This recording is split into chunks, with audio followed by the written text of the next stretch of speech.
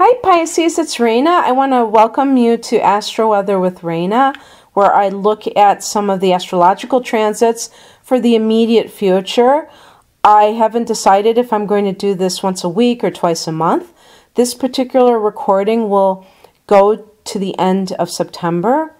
And I do want to say this is a general look at things astrologically. Astrology really is precise, and I do consider it a science, and it's based on your time of birth. So obviously, all Pisces are not born at the same time and not born in the same year on the same date. All of those things really matter. So that's why we have the personal natal chart, and that is the only way to really get a good handle on how these energies are affecting you. I do have a variety of readings. You can see them if you click on the link below to take you to my website. But otherwise, I still think that these are useful in a general way. And for you, the concentration of energy is in the 8th house, which is, it's very interesting. I was kind of thinking before I did this video, like, what exactly would a concentration of energy in the 8th house mean? The 8th house is a water house, like your 12th house that you rule. And it's a house that Scorpio built or rules. And it deals with sex, death, and other people's money. Okay? So all of those themes may play out for you in this time period because the sun is now there. This is in the sign of Libra, and the sun is there. You have Jupiter there until October of 2016, and you have a new moon in this house on the 30th of the month. Okay, now some of the issues that may transpire may not be all for one of the things that the 8th house represents. Oh, one more thing that the 8th house can represent also is kind of the occult. So this is right up your alley. Since you are a very psychic, I would dare say the most psychic of all of the sun signs. And so the 8th house can relate to astrology, the tarot, reincarnation. If any of those things interest you, you may just go on a total binge of like reading books on it. I know I'm a sun in Sagittarius, but I know when I think it was about the age of 19, when I just started getting into this stuff, and I just read everything I could get my hands on. And I remember that period of my life so fondly because it really led to who I am today. And it was so fun. And it was before the internet. So I would check out books from the library or buy them in a used bookstore. But I was just so passionate and thirsty for that knowledge, that wisdom that it provided. And so some of you may be feeling the same way. Jupiter being in this house does point to that kind of, total over-the-top, interest in something and expansion. So it might really hit you in that way, influence you in that way, Pisces, but it could be that you benefit from a legacy, like an inheritance when Jupiter is there, and it can expand your life, it can change your life. The new moon might point to a new beginning in this area. Maybe it has to do with intimacy. Maybe you have never really had a relationship that has been that committed, or maybe some of your relationships have been more shallow, and this is the time when you really get close to somebody on all levels. Even though this is also about sex, this house, it really is about the deepest recesses of your being, and even your psyche, because it rules psychology as well. The 12th house, though, does too, so that's your natural house of Pisces. It's kind of funny, but in any case, you do have new beginnings in this area. Death can be a transformation. If somebody has died, that may kind of, I was even thinking about that may transform your life in some way. It could be somebody that you loved, but it could be somebody that was difficult in your life. And now, let's say you were married to somebody that was difficult and they've passed away. Maybe now you're going to feel a sense of freedom. That sounds terrible to say, doesn't it? But it's really not. You know, it really isn't, because Pisces, you are such a long-suffering sign. And I could, you know, see some of you being involved in marriages where you're doing a lot of the nurturing and you're not getting back what you have given.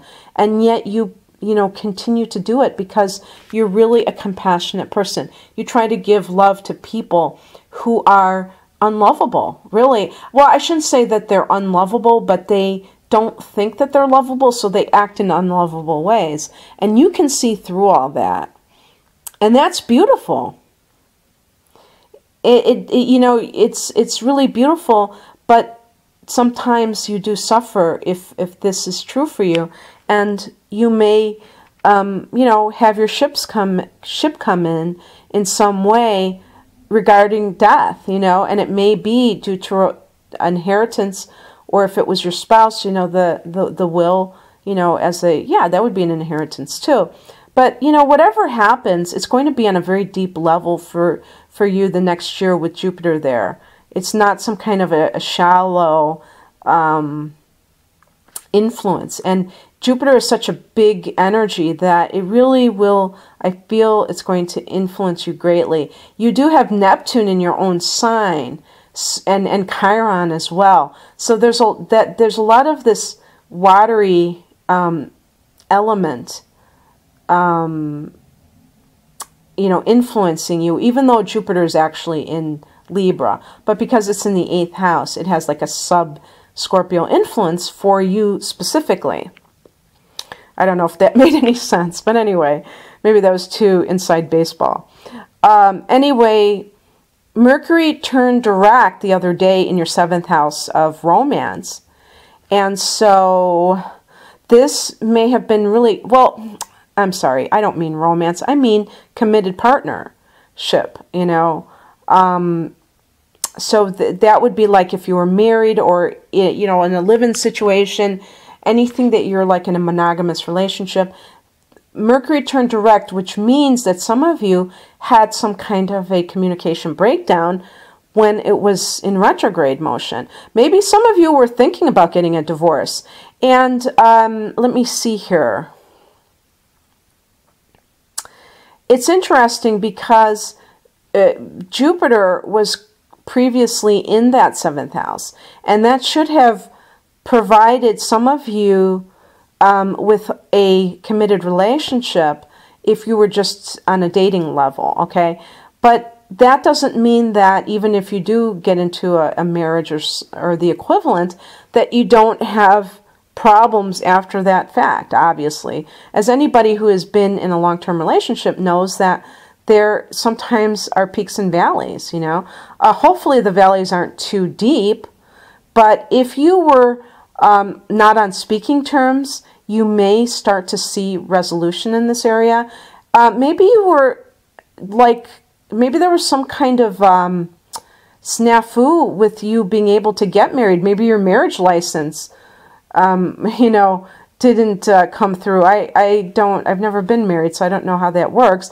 But anything related to that 7th house may have been affected. It could have been clients that you had that somehow there was delays or miscommunication.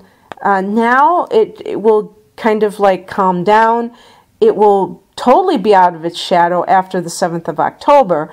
So, you know, always keep an eye out until then for maybe like minor disturbances. But for the most part, it should be okay.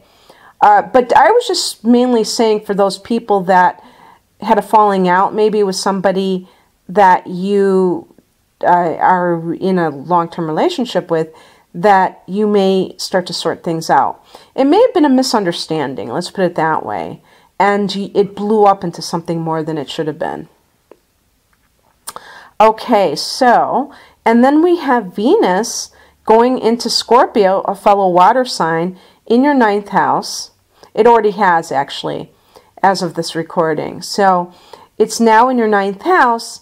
So this can be very helpful. Venus brings money sometimes to whatever house it transits. So for this, it would be regarding, you know, pursuit of higher education, or even, like, it doesn't have to be at a university. If you were wanting, let's say, to take some sort of spiritual training course, maybe the money will just appear. You'll be gifted the money from some source. Or for travel, if that's something that you have been wanting to do. Now, this is what I say because I'm anticipating some people saying, well, there's nobody that can give me any money. This isn't going to happen. What they say in Law of Attraction is, how it happens is none of my business. All I have to do is, like, it's like ordering from a menu. You know what? I want to travel, so I'm leaving it up to the universe to provide me the money so that I can travel. And then see if it happens. In other words, not trying to just beat the, you know what out of life by trying to impose your will on life, slaving away, saving a little bit here and there, but saying, this is what I want to do, and I want to do it effortlessly, and I'm going to make this happen. And believing that it's even possible that somebody could gift you money out of nowhere so that you could take this spiritual course that you've always wanted to take. You know, it happened to me. I didn't even, like, consciously think that somebody could gift me something, and it wasn't anything to do with this transit, but I received what I would call an extra, maybe like a large tip, and that helped me to take a spiritual course that I had wanted to take. Okay? Now, I didn't dream of this even happening, but I took advantage of it when it did, and it kind of, like, made me aware that these things are even possible. And the greatest thing that I've learned about the Law of Attraction, or from it, is that there are, like, unlimited ways that money can flow to you, including by your own ideas. So, you know, never believe that there are only a set number of ways that you can have money and, you know, other things that you need flow to you. You would be surprised to find that out. And so if that's something that you've been wanting to do, just put your order in to the universe and see what happens. Okay, I think I'm going to leave it there, Pisces. I wish you all the best for the rest of September. Take care. Bye.